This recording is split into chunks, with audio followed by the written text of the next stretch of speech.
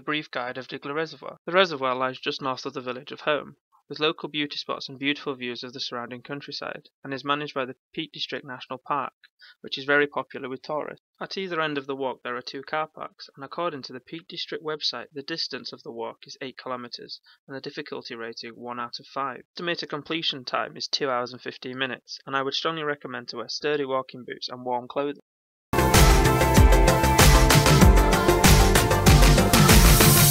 The remnants of Bingley Quarry. It was used in 1881 to 1894 and owned by Joseph and Frederick Marston. The rocks are upper Carboniferous gritstone, and today it is now a car park at Digley Reservoir. According to the West Yorkshire Geology Trust, there are 3 quarries, Bingley, Allison and Digley Road Turnaround, in which you can identify 2 on the walk. This is the adjacent Allison Quarry. It was used in the 1940s and the rock was used to build Digley Dam and the surrounding walls. So the rock here is sandstones and siltstones, and back in the 1940s massive cranes used to come here and pick up the rocks used for the dam. And as you can still see, you can see the vertical nodules in the rock strata.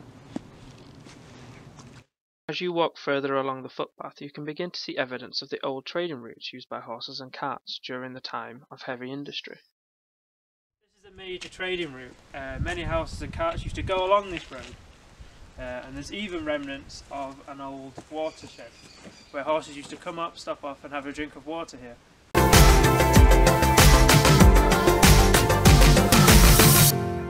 In the 1800s, agricultural Britain transitioned into industrial Britain, and Home Firth dramatically changed, with numerous established textile mills. However, the water system had to change also. Factories could no longer rely on the water carts or rivers. In 1838, commissioners for Home Firth approached a Leeds-based engineer called George Leather, and construction of Bilberry Dam began in early 1839 and completed in 1843.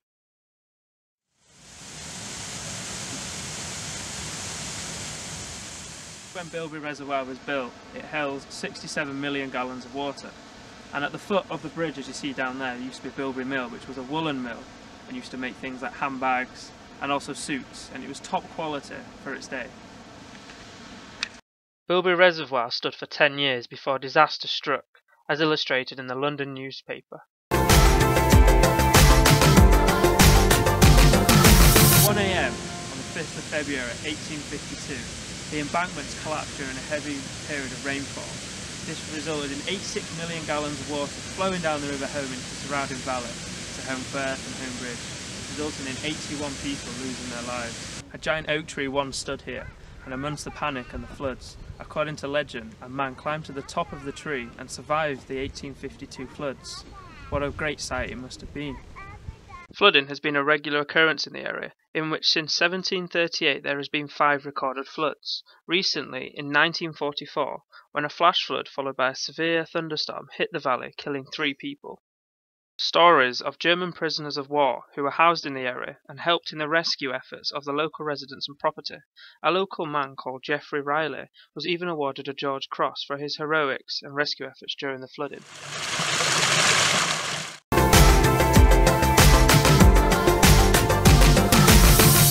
So just behind me, 2 Digley mills were built by Joseph Booth of Melton. Built in 1790, and in 1985 it was bought by Joseph Greenwood as a woolen textile mill. So with his architect called Ben Stokes, he redesigned the mills and started trading under Greenworth and Son Limited. In December 1936, the mills were bought by the Huddersfield Water Corporation. It was finally destroyed in 1936 due to the building of Digley Reservoir.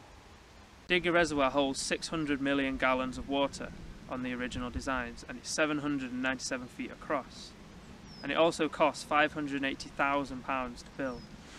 On Friday, the 9th of December 1938, the tender for the construction at Digley Reservoir was accepted and placed with Mr. J. McCoville of Cardiff, and the current dwellings and all the mills were demolished in Digley Valley. However, today the skeletons of these structures can still be seen today. So this area used to be called Hubram Hills, which was a hamlet and a cluster of different houses for the workers. As you can see now, it's used as a barbecue, or it's totally destroyed since the building and the construction of Digley Reservoir.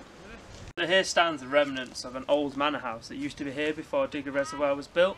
And as you can still see, there's still the stairs here and there's still other structures just to display the past life of Digley Valley before the reservoir was built. So somewhere in these grounds is a hidden geocache. If you find it, make sure you tell me in the comments below. Put your name on it.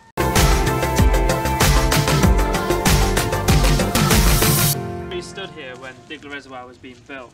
The whole area was filled with Digley wood next to the mill, and these trees are the lasting reminders of what the place used to be like before the reservoir was constructed.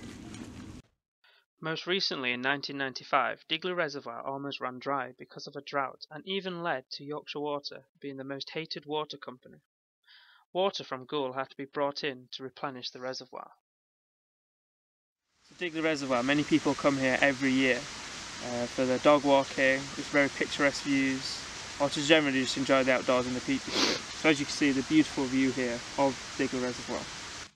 The reservoir has a 4.5 out of 5 star rating on TripAdvisor and is ranked as the #1 thing to do in home. However, based on Yorkshire Water research, many people express their dissatisfaction on dog mess left around, spoiling the experience, to which bins have recently been introduced to combat this issue. So come and check out the rich history and beautiful surroundings Digley Reservoir has to offer, and who knows, you may even find a geocache.